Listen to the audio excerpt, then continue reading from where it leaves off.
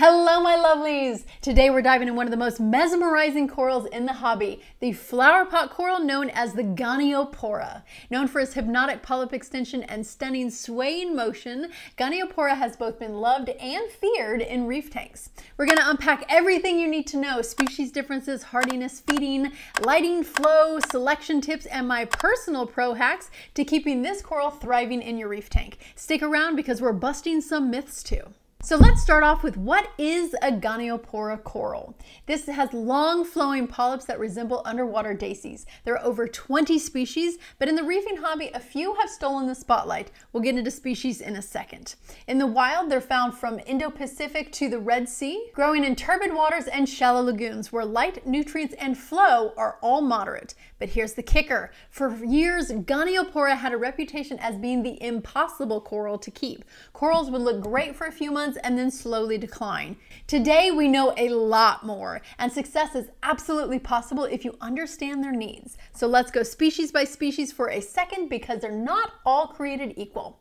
Let's start with the Goniopora stokies. Known for very long, elegant polyps, and it has a softer skeleton. It's one of the more common species, but it's also one of the trickiest ones long term. It needs careful flow and feeding requirements. Next, let's check out the Goniopora columna. This has a more compact growth with shorter polyps, a bit more forgiving, making it a better choice for beginners testing the waters. The next one is the Goniopora digiportiensis, and I'm sure I butchered that. This one has beautiful, thicker branches and can tolerate a wider range of lighting and flow. If you're looking for a hardier option, this is a strong candidate. Let's also mention the Alveopora, often mistaken for Goniopora. This has fewer tentacles per polyp, usually 12, compared to Goniopora's 24. Alveopora is generally much hardier and is a great stepping stone before committing to a true Goniopora. When selecting your species, ask the suppliers for the species ID. If they don't know, pay attention to polyp structure and growth form. And let's be honest, Goniopora used to be the coral people just warned you about. But with modern aquaculture and better husbandry, their care is much more manageable. The cool news is there are aquacultured frags that are vastly hardier than wild colonies. However, these are not set and forget type of corals like mushrooms or leathers. Goniopora appreciate active care, and in return, they will reward you with incredible growth and hypnotic motion. Let's dial in the specifics of their water parameter needs. Temperature needs to be 76 to 78 Fahrenheit, which is 24.4 to 25.5 Celsius. Salinity needs to be 1.025 to 1.026 specific gravity. Nitrates between 5 and 15. Make sure you're avoiding ultra-low nutrient systems. Phosphate should be 0.03 to 0.1 ppm. Lighting needs to be moderate to high par, around 150 to 250. Make sure you start lower and ramp up slowly to prevent bleaching.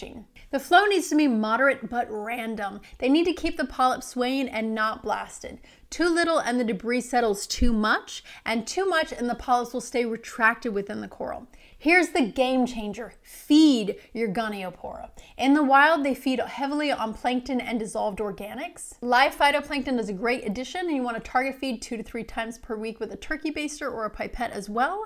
Make sure you turn off the flow when feeding to let the polyps capture the food effectively. In captivity, you'll need to supplement their diet with coral foods like reef roids, polyp lab, or any other powdered plankton. Aim to target feed 2 to 3 times per week with a turkey baster or a pipette. And remember, feeding stimulates growth, polyp extension, and overall health. Underfed Goniopora tend to recede over time. Even if the water parameters are perfect, they are big eaters. On to placement. When thinking about your Goniopora, think about 2 things: flow and aggression. These polyps extend their polyps several inches, so make sure they have room to stretch out. They are moderately aggressive, so these beautiful tentacles that can sway can also sting nearby corals, especially SPS or softies. Place them mid-level to lower in the tank to start. Avoid placing your aggressive LPS like Euphyllia or torch corals, because they can get stung as well. Monitor your flow carefully. You want a gentle sway and not whipping tentacles. Pro tip here: if you see polyps staying short and stubby, they're stressed. So reevaluate your lighting and your flow. Let's talk about a few tips to help you pick out a healthy Goniopora. There's a few things that you want to look out for.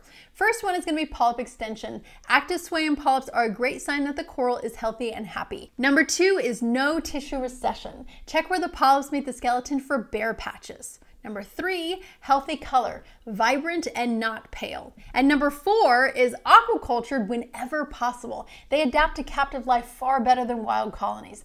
Ask your supplier about the coral's origin and history. Don't be shy. All right, my lovelies, let's finish this video with my rapid fire pro tips.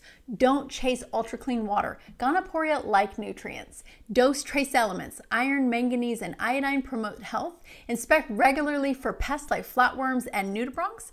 Target feed at night. They often extend their feeders more after the lights are out. Use activated carbon cautiously. Heavy carbon can often strip beneficial organics. And remember, if you start to see polyp retraction, start with flow and feeding checks before panicking about water chemistry.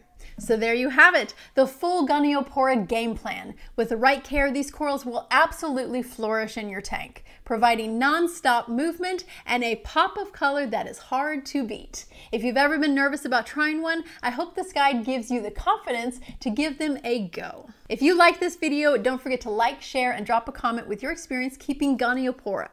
Tell us in the comments what coral we should dive into next. And as always, happy reefing!